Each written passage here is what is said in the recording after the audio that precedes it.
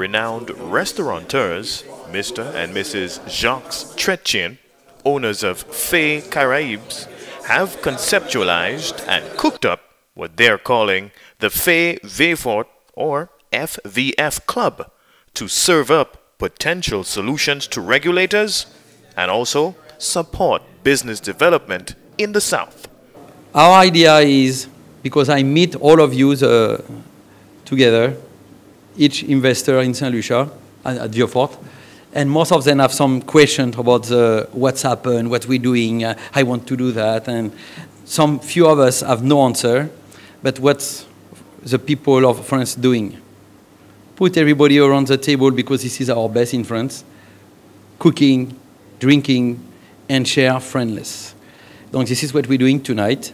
And the purpose of that dinner is to share with the Honorable Mr. First Minister, Mrs. Honorable Mrs. Emma Hippolyte, and Mr. Kenny, who is representative of Vieux-Fort, to our best thing we have in Vieux-Fort, but also what we have some questions. We have some interrogation of your amazing plan you have. Investor confidence in St. Lucia is making a roaring return under the stewardship of Prime Minister Honorable Philippe J. Pierre. Honorable Pierre gave his support to the emerging FVF Club at its inaugural meeting, which was also attended by some of Vieux-Fort and St. Lucia's most prominent business leaders.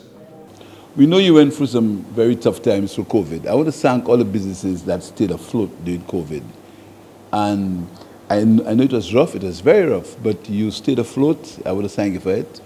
And now we see signs of progress. We see signs of improvement. Our tourism industry is improving. In fact, last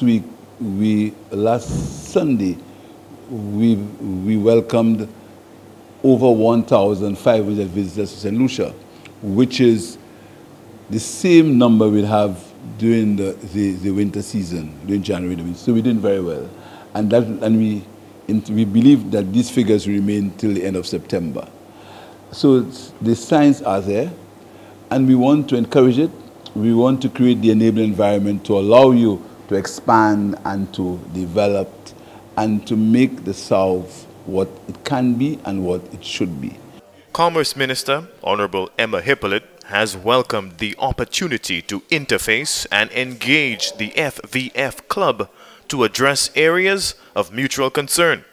I'm pleased that we have this gathering here. I am hoping that it can be something that we can have periodically so that we can engage.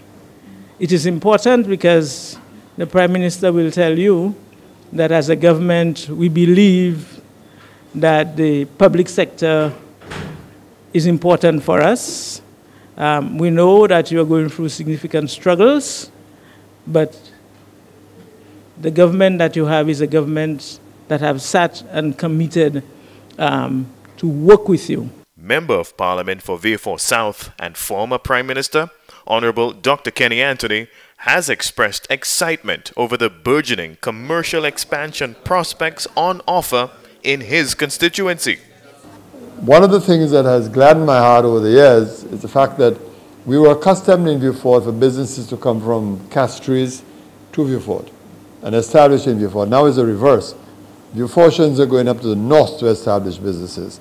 And Louis, of course, has had a business in Cul-de-sac, one of the pioneers of development in Cul-de-sac, thanks to the fact that we had declared Cul-de-sac a special development area. Yeah. So, you know, I mean, there are new possibilities. Mr. and Mrs. Jacques Chrétien's Faye Vieux-Fort Club has extended an invitation to the island's southern-based businesses to consolidate ideas and efforts to continue nourishing the South's economic landscape. From the office of the Prime Minister, Rihani Isidore.